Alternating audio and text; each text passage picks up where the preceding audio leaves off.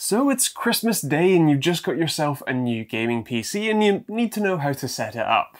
Or maybe you got money for Christmas instead and you're looking to buy a system.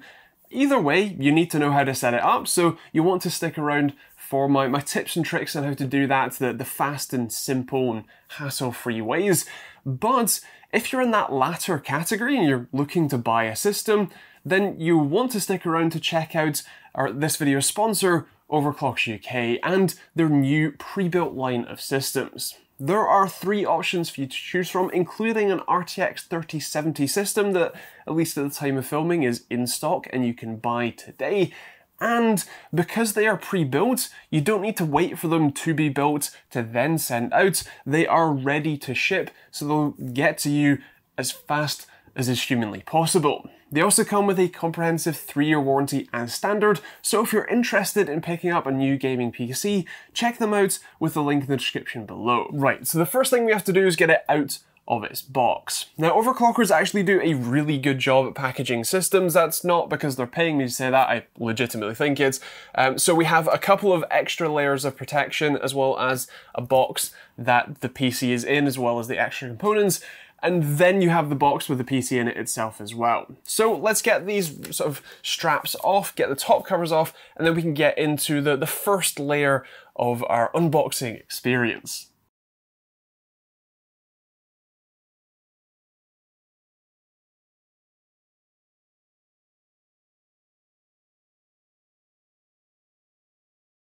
As you're getting the system out of the box, you'll find that if you buy one of these Overclockers UK systems, you get this really nice setup guide, including the specific report on your system, which even comes with the quality control checklist and the guy who signed its name, which is actually one of the people that you would speak to if you were to have any problems with your system, which is one of the really nice things about buying from Clockers in general. Now, the first thing when you get your system out, you will need to do is remove the packaging material that's on the inside. This stuff helps make sure that your graphics card especially doesn't break the slot that it sits in your motherboard during transit, or even just break it clean off, as that happens a lot without this sort of packing. And so you need to remove it before you can start your system up. Now, in this actual case, there is just a nice little pull tab which opens the door on a hinge, and then you can pull it straight out. You will also want to do the peel, which is very satisfying, so here's a shot of me doing it, and you can enjoy that yourself as well.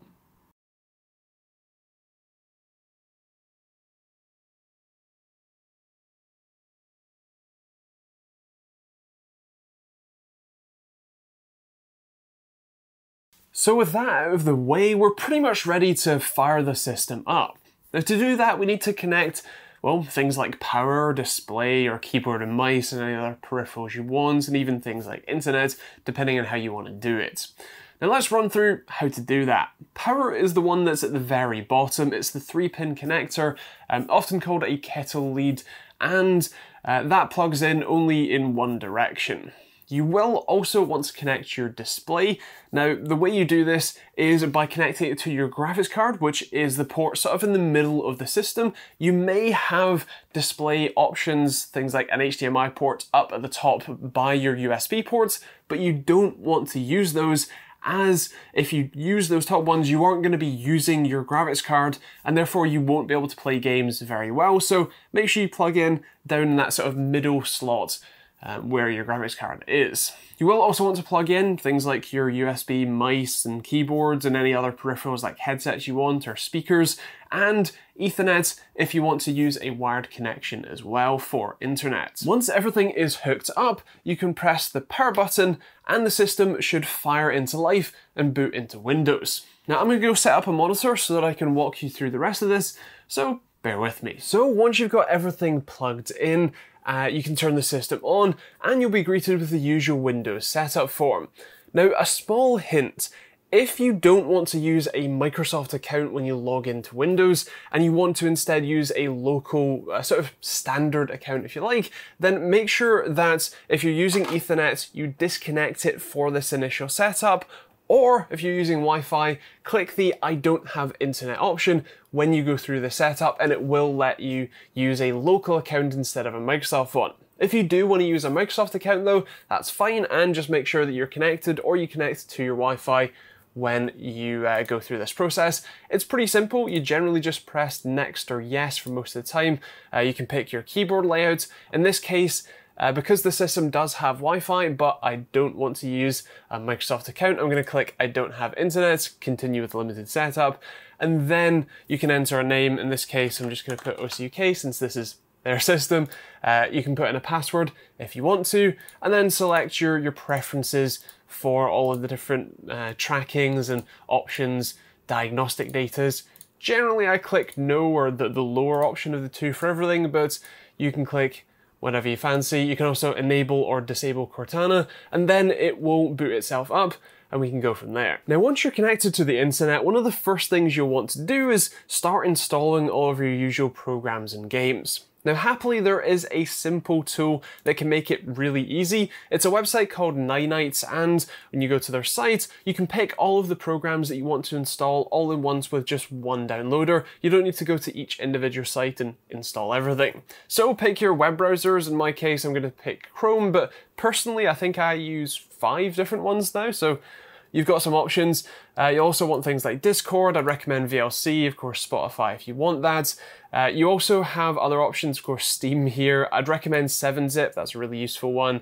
And I do generally recommend Notepad and Everything, which is a great Windows search replacement, because that's not always great. And then click Get Your Ninites, and it will download. You run it, and it auto installs all of the programs that you've selected all in one go, all automatically. You will still have to download things like Battle.net or Ubisoft Connect or Origin separately if you want to use those, but those are fairly easy to get. You just Google for Battle.net or Ubisoft Connect and download the installer for that specific application. When it comes to installing all of your games, you can either do it the slow way, which is by manually downloading each of the games onto the new PC, or you can shortcut it a bit, because if you already have an old system with some games on it, or maybe a laptop that you've been gaming on for a while that has some games installed, then you can use those game files on your new system. Now with Steam, there's a couple of hoops you have to jump through, and it's not always perfect. It may still download the game anyway, but it is generally worth trying. Now you want to copy the game files to the new system, and you can do that a number of ways. The easiest way, if you have a, say, old hard drive that has those games on it, is to take the side panel off with the system off, plug SATA power in and a SATA cable and one side into the motherboard, and then boot the system back up and just directly copy those game files over. Or if you don't have an external hard drive or something like that, then you can use a USB stick. In my case, I have a Samsung T1 that's big enough to fit a good number of games on it, so you can plug that in and copy the files that way. Or if you want to get a bit more adventurous, then you can have a Windows share with either the old games drive or system up and running and directly copy over the network, or vice versa, and have your old system copy the games to a new one. That's a bit more of an involved process than I can show here, so I'll leave a full link to a guide in the description you can check out if you want to go that route. Either way, copy your game files to your new system, and then we can go from there. Now, while your files are copying over, especially if you have a configuration like this where you have an SSD and a hard drive, and you generally want to use the larger hard drive to store your games, then you'll need to go to Steam and create a new Steam library on that drive. It's pretty simple. Once you've logged into Steam, press the Steam button in the top left, Settings, and then Downloads. You can press the top button for Steam library folders, add a library folder, and pick your other drive and create a new folder there. It'll automatically create a name for you. Steam library generally works fine. Press Select, and For an added bonus, if you right click on that new folder and click Make Default Folder, then that means that you don't have to manually tell games to install to that one instead of to install to your C drive instead. So once all of your game files have copied across, you can then go and install them as if they weren't there. I know it's a bit confusing, but in this case, I copied CSGO, and so when you press install, tell it to install to where you've already copied the game files to. When you click next, it will say that it's preparing files for install, and then it will switch to saying discovering existing game files, and it should find all of the files, and it might have to do a few tweaks, and especially if you haven't updated the game in a little while, it will do all of the updates.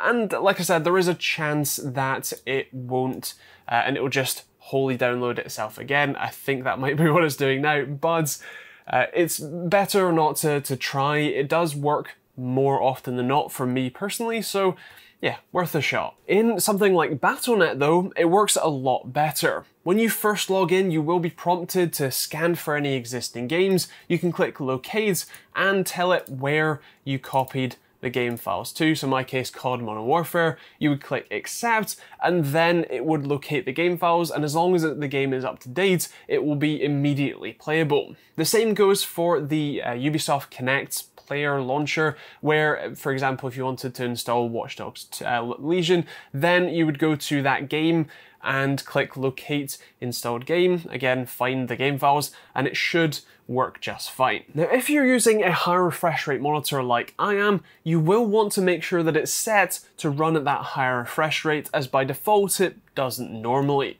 You will want to make sure that you're using the correct cable. Generally speaking, DisplayPort cables offer more compatibility with higher refresh rate displays and generally work a little bit more seamlessly than HDMI, but if you have an HDMI display, maybe you're running on the living room TV and maybe it can do 4K 120Hz, well, you can use an HDMI cable for that instead, if that's what you have. Either way, you need to set it up in Windows, and so you want to right-click on the desktop, click Display Settings, and then scroll down to the Advanced Display Settings, and if you have a most recent Windows update, you can set it right here, in my case 165Hz, or if not, then you can click the Display Adapter Properties, click Monitor, and then set the refresh rate there, click OK, and you should be all good to go.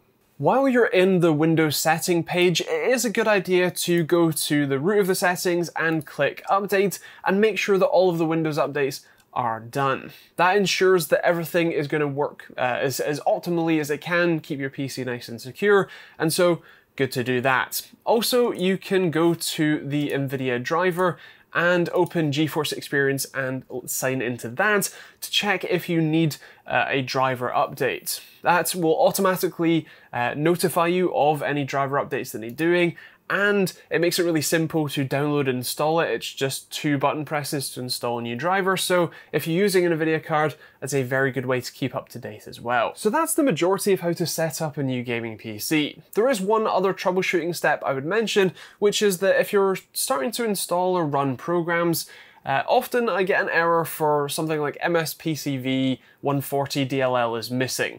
What you need to do there is download and install VC Redist, both the x86 and the x64 versions, and then that should clear that error up for you. So if you are looking to buy a PC with your Christmas money, or whenever else I suppose, then definitely check out Overclockers UK's pre-built systems. Like I said, they're linked in the description down below, and there are 3 different options, including an RTX 3070 system, this very one, that, like I said, they're all pre-built, they're all ready and waiting to be shipped out, so they can be shipped out ASAP without any delay for having them built. Also, the people who are building your systems, I didn't realize this, but Clockers have been open for 21 years and selling and building PCs, so they have a lot of experience behind them. And the people who build your systems are the same people who will be helping you if you ever have any issues, so they will know how to help you very quickly. Like I said, thank you to Overclockers UK for sponsoring this video. They help make this channel a viable thing and keep these videos coming out, so thank you to them and thank you to you. Feel free to check them out in the description down below, and otherwise, I hope you have a great Christmas.